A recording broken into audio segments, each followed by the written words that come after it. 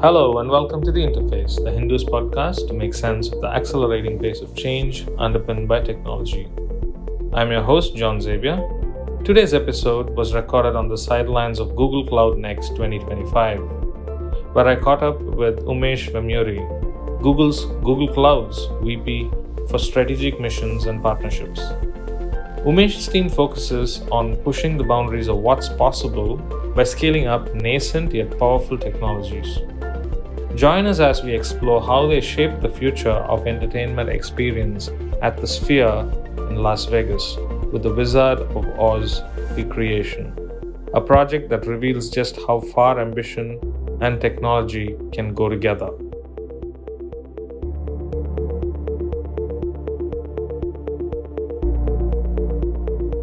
So, Umesh, thanks for taking the time out. Glad to have you on the Interface podcast. Thank you.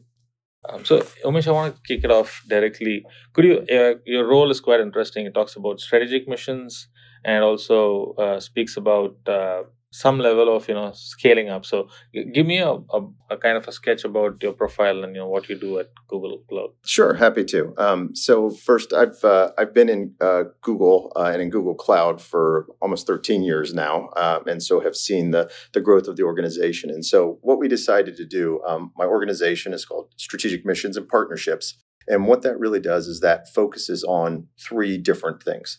So number one, it focuses in terms of the partnership aspect.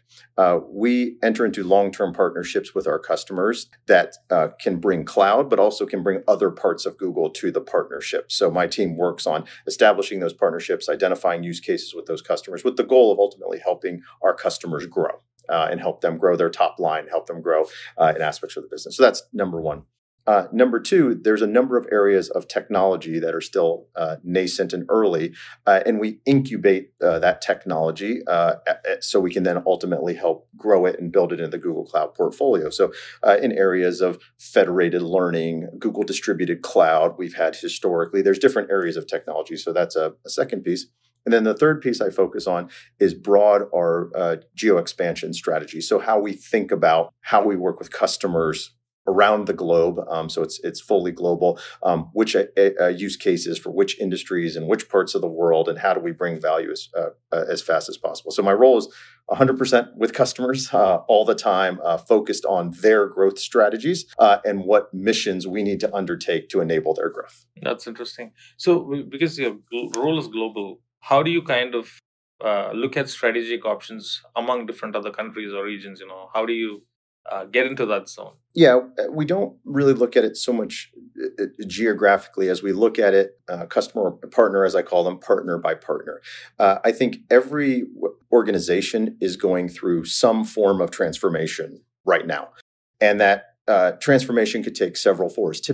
Typically, what I look for is the transformation they're driven at the very top of the organization, number one. So we don't typically look at it a technological change, but more of how are they thinking about their business as a whole. So typically a CEO-driven transformation. Number two, we like to look at what's the impact they want to have through the transformation. So impact to save money, operational efficiency is important, but those are kind of secondary effects I look for. What I'm looking for, how do they better serve their consumer? What value are they actually providing to that consumer? And how are they changing the experiences of their users?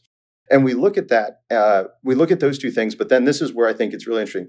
Then we look at, is the nature and the scale of their problem something that is very interesting for our technology portfolio? Do we get to advance our technology through the partnership?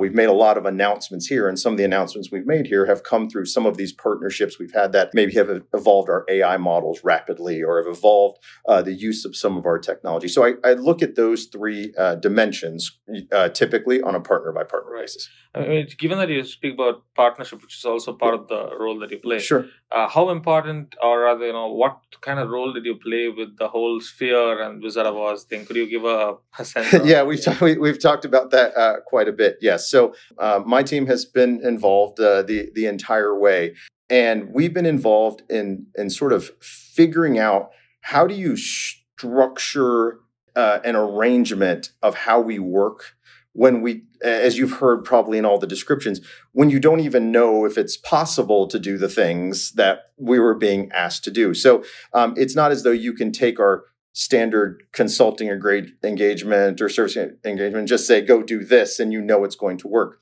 That required bringing together Google DeepMind, our research arm, Google Cloud, multiple third parties, and deploying resources in a way that is a bit atypical for us, because you are working for months on end, not even knowing if the science or the technology exists to solve the problem that's there. So my team had a role in scoping and defining how we are going to work together, helping deploy the resources. And then, candidly, it's a little bit of the boring part, understanding contractually, how do you create an agreement with organizations when you're not even sure the technology, in fact, is ready to be used. So that's how my team. Yeah, I mean, it's quite interesting. I mean, I wanted to go a little deeper on the Wizard of Oz idea itself. How did it even come into your world? Like, for instance, was it you kind of co-building it with the overall team, or it came as a kind of an inchoate project, and then you started building, I can speak to how I first was exposed to it. I know others were exposed to it before I was exposed to it, but I can speak to my experience. So my first experience is I was asked to attend a meeting in California with Jim Dolan, the CEO of Sphere, and I didn't really candidly know what exactly I was walking into. I've had multiple times every week. I'm based in California. I have multiple customers and partners come in with big visions, and my job is to help unpack the vision of what's their vision, how do they want to grow. This was unlike anything I had seen before, because I'd read the material, I'd come in, and he started explaining to me what, again, the physical structure didn't exist at the time. It was a vision. And even the sphere wasn't there. No, there was no. It was still, we're starting construction on this thing. Which year was this? It was a few, I don't want to misquote the date, but it was, year, any 2+ years ago for sure. Wow. When I first became aware of this. So there was a form factor for you to really think, what this is going to get. Well, there was a presentation of slides and a representation I could, just look at on a slideshow, but it wasn't something I could fly to loss, because again, from a timing perspective, I think a lot of what they've done started during pandemic time, for the Sphere, but you couldn't travel, you couldn't physically come see it. And all the times I'd been to Vegas, I had not come, it was before the pandemic, so I could not physically see what this thing was. And even you can see it today, even if you see it from the outside, it's hard to imagine what is it inside that you're really looking at. Truthfully, for me, it took quite some time to understand, and maybe it's just my very simple mind of, okay, it's sort of movie theater. The first meeting I had was like, okay, wait, it's sort of movie theater, sort of roller coaster, sort of experiential. I couldn't quite fathom. But then what really occurred to me when it really hit me that something was different here is when they started talking about the dimensions of both.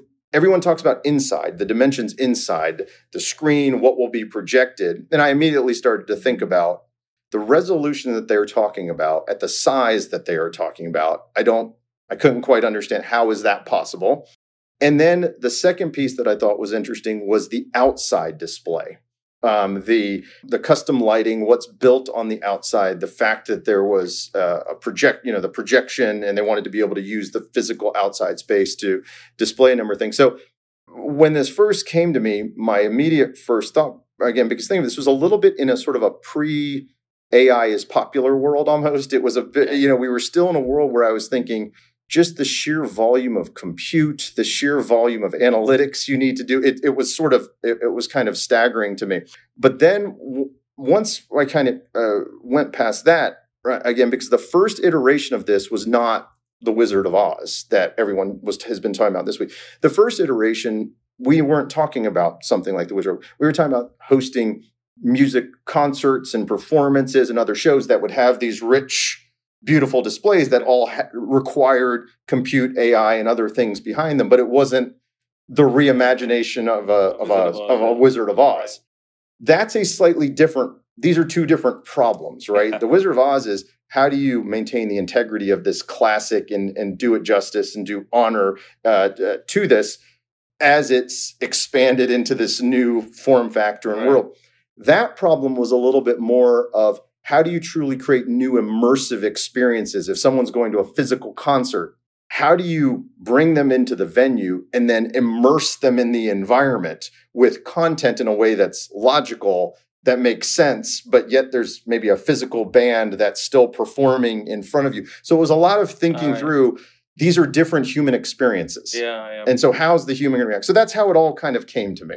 Got it. That's quite interesting. I mean, there was no AI as the way we knew it, and there was no sphere, and still you had to kind of, put together like a group. How did you go about that process? Yeah, so that process was actually pretty straightforward, simply in the sense that we knew AI would be central to this. And one of the things that we have inside of Google Cloud is we have what we call an AI black belt team. And those are our deepest experts who work with customer teams. So it was a very simple first step, was to deploy that team directly with the engineers from the sphere and the partners that we also worked with, to try to understand and imagine the challenges that were there. And there was a whole host of them, but and then it all really started from there. Right. And I just want to touch upon two questions at the same time. One is like, how different is Google's cloud when it comes to the partnerships that you're building from possibly your competitors? Could you give your competitive landscape? Yeah, I'll give it in the context of where we are now. I think that the significant differentiation that I would point to, which Thomas and others talked about today, is, and I've seen this, I think this is what's so attractive about the partnerships that we're in, is without going too far into the technology, is to really comprehensively solve some of the problems we think that AI can solve. Our customers have to have direct access to every element that is required to be able to, from a technology perspective, to be able to solve those. So there's a lot of folks that talk about models. There's different people that talk about agents. There's different people that talk about chips. But when you really look at what we have been doing inside of our cloud, having access to our own first-party chip and TPUs, as well as third parties that we have, having the AI platform with the safety and security built in with Vertex, having an agent framework to build and compose to compose agents, having our own first-party agents, supporting multiple models from multiple providers, not just Google's models, having the full cloud stack and the ability to build applications. One of the reasons these partnerships I think are so attractive is because we have all of that inside of our cloud. If you look elsewhere in the industry, others have elements of that.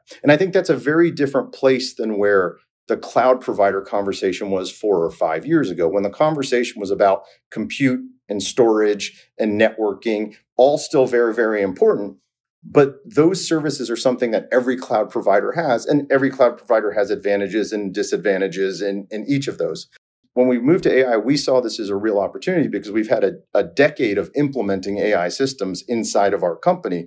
And our job was to figure out how to externalize everything we've done internally. How do you make that available to our customers? And then it was very evident quickly that at the networking layer, at the hardware layer, at the AI hypercomputer and machine, at the model level, at the software level, at the app agent level, we have the entire stack. And so that's what draws most of our partners to, when I say partners, people who want to enter into long-term agreements with us, because they know right now, maybe they have a set of real key projects they want to build against. That's great.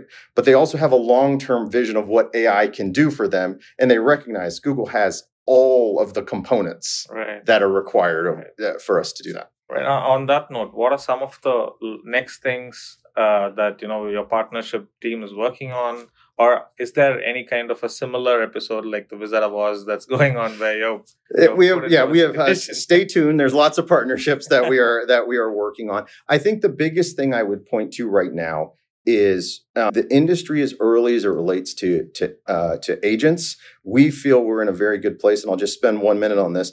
And I think this is going to be profound. What's coming now? So we've always viewed AI fundamentally as something that I always refer to it as every person in every aspect of your life having a personal assistant that's simple and helpful.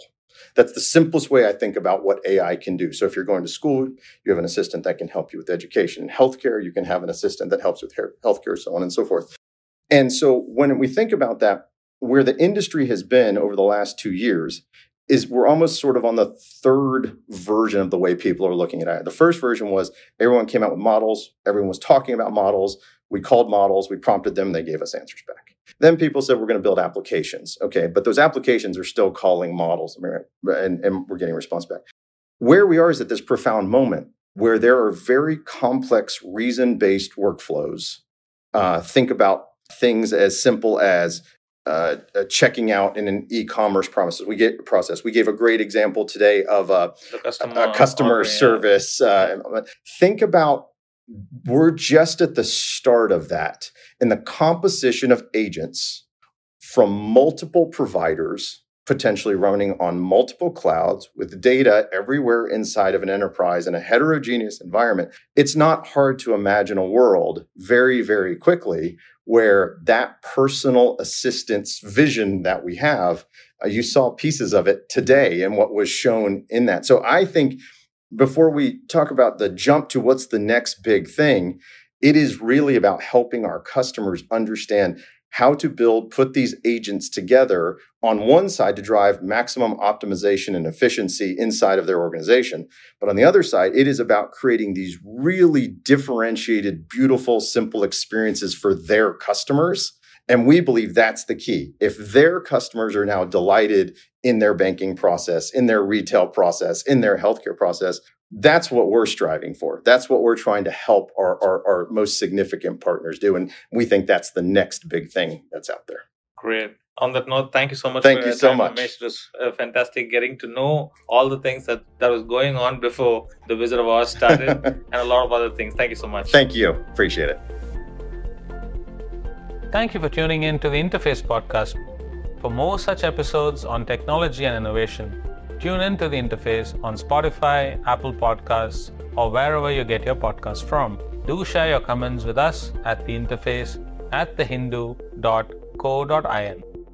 To keep yourself updated with the latest tech, please go to thehindu.com or follow us on all social media platforms. Thank you.